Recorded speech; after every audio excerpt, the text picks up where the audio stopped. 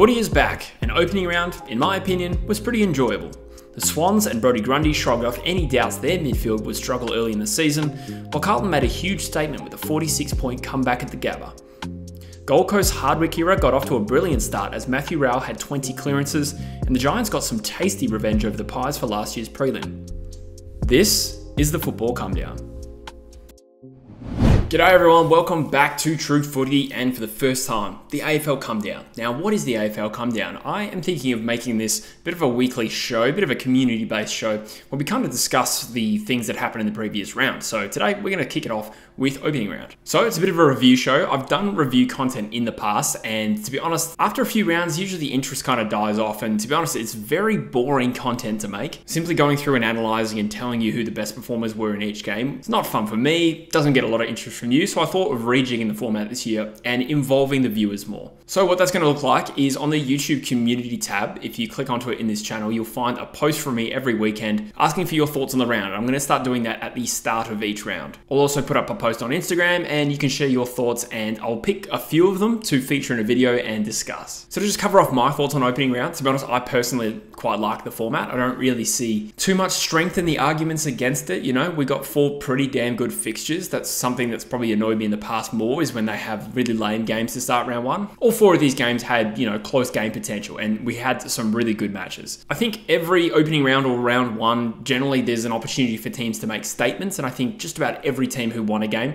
made a significant statement. So obviously Sydney beat Melbourne. Their statement was the fact that they were, you know, undermanned through the midfield, had Taylor Adams, Callum Mills obviously missing, Luke Parker, and they come in and they beat one of the stronger midfields in the competition. Gold Coast, you could say, made a statement in that they kicked off the Hardwick era with a big win, and they looked pretty damn good doing it, and we'll talk about individual performances this week as well. And then GWS exacted a bit of revenge over Collingwood with a pretty emphatic win by 32 points in the end. But I think if I had to pick out who was the biggest statement maker this round, it's got to be Carlton. I think to go to the Gabba, where the prelim was played, where they were beat, with the injuries that they have, with some doubt over how Carlton was going to start this year, to even get to a point where they're 46 points down in that game, to come back and win, and for it to be Harry Mackay who kicks the set shot goal when there's a lot of criticism over his set shot kicking routine. I think the narrative just wound up perfectly there. So I think every winning team made a statement this week, but I think the biggest winners were Carlton in a sense. The next question is, who was the biggest loser in this particular round? I mean, there's probably a couple to pick from. I can probably, you know, forgive Melbourne for their performance to some extent. Tough opponent away from home. Collingwood as well. I have tipped the Giants for the premiership this year, so I can't sit here and really criticise Collingwood, even though they've certainly beaten on the night.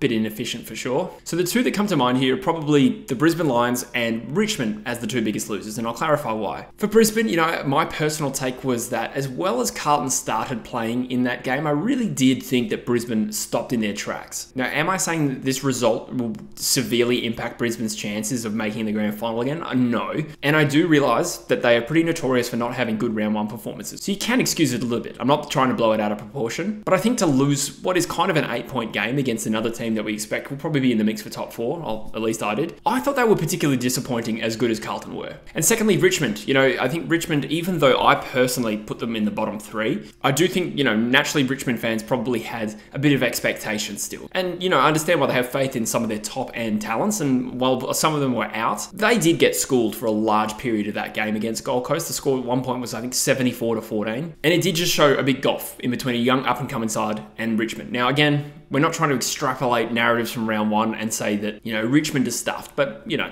part of this will be analysing winners and losers each week, and I think Richmond could be the biggest loser out of this weekend. One other interesting moment I saw from the Gold Coast-Richmond game was the rush behind moment, where a Richmond player is penalised for grabbing the ball under no real pressure, walking it back over the line. Gold Coast are awarded the free kick. Let me know in the comment section, what are your thoughts on this? Obviously, they've been really inconsistent with this rule. To be honest, I think that is a textbook case of where a free kick should have been paid. So we'll go through some notable performances of this round. I think if we go in chronological order, for Sydney, I think Brodie Grundy's performance probably won the ruck battle. One of the best on ground for Sydney. You know, it's good to see a bit of a redemption arc. He hasn't had the best couple of years in general. Also for the Swans, I think Isaac Heaney moving into the midfield was a really interesting move. Now for fantasy watchers, I don't know what to make of that. Sure, he did play well, probably one of their best on ground as well. But if you're concerned of fantasy, I don't know if this is a temporary thing while, you know, the other 3 midfielders are out. Either way, great performance for him. For the Demons, a couple couple of players caught my eye. I think Jack Viney probably should get 3 votes for this performance. Now, I know that usually goes to the winning side, but 2 goals and 30 touches. I thought he was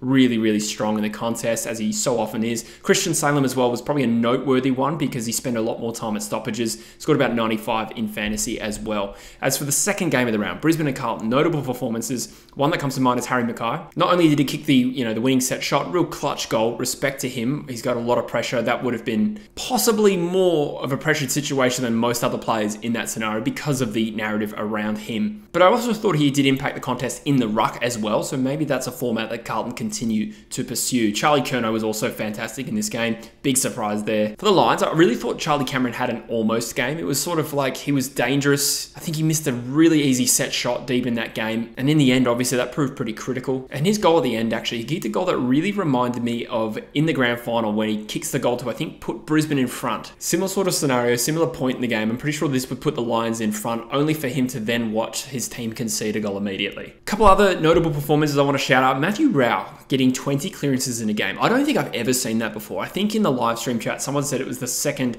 highest clearance count ever. I've never heard of that before. Matthew Rao, 20 clearances. That is insane. Definitely one to watch this year. Ben King also kicked 5 goals. He was really, really good. And I think from the GWS Collingwood game, there was Callum Brown. He kicked 5 goals in the end, I think he ended up with. But Josh Kelly was also really good. 32 touches and 10 score involvements. As for the lowlights, those were the notable performances. Lowlights. I'm not going to pick on any performances as such, but the biggest lowlights from this weekend, we got 2 ACLs out of Brisbane versus Carlton this weekend. Kitty Coleman, kicked a player, his knee hyperextended, awful stuff. Sam Doherty's, I didn't actually see at the time, but he's jarred a knee, confirmed with an ACL. 2 ACLs from that game. That is awful. Now, I'm not sure if I'll pursue with a fantasy segment every single week that I do this because we're so early in the season. I did think it would be worthwhile to point out a few observations I made this weekend. I'll run through them pretty quick. We saw Brodie Grundy get 118. We saw Heaney get 121. Again, with the caveat that I don't know how long he's going to spend actually in the midfield. Salem getting 95 is pretty promising. I think he's priced at about 700k. Matthew Roberts getting 91. That surprised me. I didn't see that coming, but again, an opportunity created from Sydney's injuries. I'm sure you've already worked out right now it's a good idea to get Kitty Coleman out of your team as well due to his ACL. Matthew Rao scored 112. Can he keep up that pace? I'm not sure. Butterick, 88 in the backline. Sexton got 80. And in the last game, Darcy Cameron's 131 was really impressive. He did play really well, as did Lockie Whitfield with 137. So just picking out a few highlights there. Again, I realize that not all of their audience is into fantasy content, so let me know in the comments if it does actually enhance the show or does it bore you. Let me know. Great, so the next segment is where we go through your comments around the round. LD Sports says, my tip for Carlton missed the 8 was looking great for about a quarter and a half. Yeah, that's true. I think everyone had their doubts about Carlton when the score was 58-12 or whatever it was. And kind of rightfully so, but it was so early in the game that I think we all got a swift lesson. I wasn't writing him off for the season, but I did think, geez, Carlton have started the season poorly. Zoctavoy, Curnow still got it. Thought he would drop off after a couple of seasons. No, he was fantastic, wasn't he? AFL Snaps 46-point comeback, then random Aussie things. Member of the channel, shout out, says Carlton are peaking way too soon. Well, I mean, they started the season last year pretty well. Probably not that well. This is probably more of a continuation of last season, but we'll see. I think the best time to slump in the year is probably rounds 15 to 19. John G. Rose Snow says, media types will attribute last night's win as an opening round success, when everyone's still wondering why the AFL is doing this bush league round 0 mental gymnastics. I mean, yeah, I'm sure you can form an argument as to maybe it is pointless, I guess, but I thought the actual event of opening round was kind of fun. It pretty much just brought the season forward a week. It didn't push our teams back. And, they made a concerted effort to make the games good. I do think this will probably be a one-off, but I thought we were treated to 4 good games and, we still get 24 rounds plus opening round now, so it's just made the season longer. I'm all for it, to be honest. Fruhausen says, still waiting for round 1. Briefly listened to on radio heading to shops, but as a dog supporter, anticlimactic season start for me. Sure, I get why it's a little anticlimactic if your team's not involved, but I just think of it as the season being extended forward rather than anything being pushed back, because March 6th has got to be the earliest we've started a season in a long time. Cosmic Start says, not the start the Lions wanted, especially losing a key player. Yeah, that's probably the biggest L from their weekend is Coleman as an ACL. Melbourne are looking a bit shaky, but still too early to call, but the Swans came to play. Yep, fair assessment. Zach Vitus says, New South Wales teams are looking powerful right now. I did predict a Sydney versus GWS grand final, so that's got off to a great start, but it's too early. Carpair reckons baggers for flaggers, question mark. I mean, too early to say. Crispy Gamer says, the Lions really do suck for the first few rounds of a season. Only won one of the last 6 first rounds. Yeah, I think that last one was against us maybe in 2019, or maybe there's been one since then. If that's the worst it gets, they weren't too bad. I just do think they fell asleep for a large period of that game. I'm made out of brown mess says Richmond are done. Yeah, I mean, that was already my belief. What do you mean by done? I suppose we mean, probably not going to make finals. Don't want to extrapolate just simply off one game, but what we saw was aligned with my preseason prediction. So we have a bit more hate for opening round as a concept. We got Wade saying it's shite, but also that Carlton are a top 4 Monty with that comeback. I mean, I predicted them 4th.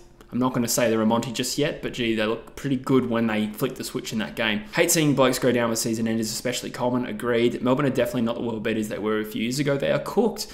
So I'll probably just stop short of agreeing that Melbourne are cooked, but the things that we wanted to see, or perhaps the things that Melbourne fans wanted to see from them, those improvements have not been made, but it has only been one game. Ubra says the whole opening round idea is garbage. Some teams play twice before others even get their first game in. Yeah, that's kind of interesting, but like I said, I don't mind it too much. Still kind of better than the Premier League, another league that I follow, where teams have played like 3 more games than others sometimes. So I did also post this on Instagram, so I'll go through a few of these. Benjamin Herbert says GWS are the real deal. If Gold Coast play as good as they did in the first half, they make finals. Agreed. So I agree that GWS are the real deal, hence my prediction. Gold Coast, I think that's a big if they can sustain that, but we've seen them start seasons well before. I still expect them to possibly be the best version that we've seen of them. Riles Macca says, use of the subs were very good. Wicks for Sydney, also Carroll, Ross, and McMullen, great. I didn't actually think about this, so that is a good observation from Riles Macca. Rogue Riot, member of the channel, says, I am sad. GWS good, Pies less good. But we'll be all right. It is only earlier in the season, and I do think GWS will be a formidable team. So even if you're a premiership contender this year, going to Sydney and losing at NG Stadium, as it's now called, is not a huge marker on you. Raz says that the Pies need to find another tall defender quick to help Darcy Moore out while Murphy is out. I do agree, like across the board, Collingwood don't have the strongest key position stock, so you're taking Murphy out of that team that's already missing McStay, and the structure's not great. And I do also think they kind of struggled inside 50 this week. Raz also points out that Matthew Rao has arrived. Yeah, he could have. He could have. We've seen, that was probably his best performance at AFL level. That was absolutely unreal. You'd think he gets 3 Brownlow votes. Hopefully he can sustain it for sure. Caden Riley also put Collingwood Premiership hangover incoming. I won't agree on that just yet. I do think the Giants are very formidable opposition. So thank you very much for your input, guys. I already enjoy this format more than the one I used to do. As always, I look forward to interacting with you, and make sure you use the community tab to try and stay involved with the show and get your comments featured. We also are bringing back live streams in a big way. I did 3 this weekend. We've also found a way to get other people like guests onto the stream as well, which is fantastic. Had so much more fun doing it that way. Also this coming weekend, I'm not sure what other game I'll do, but I'll definitely be doing West Coast versus Port Adelaide on this channel, not on True Eagle. But I'll probably do at least one more stream as well, so it'd be great to have you along for the ride. But anyway, guys, I would love some feedback on the format. I appreciate you watching, and I'll see you in the next one. Cheers.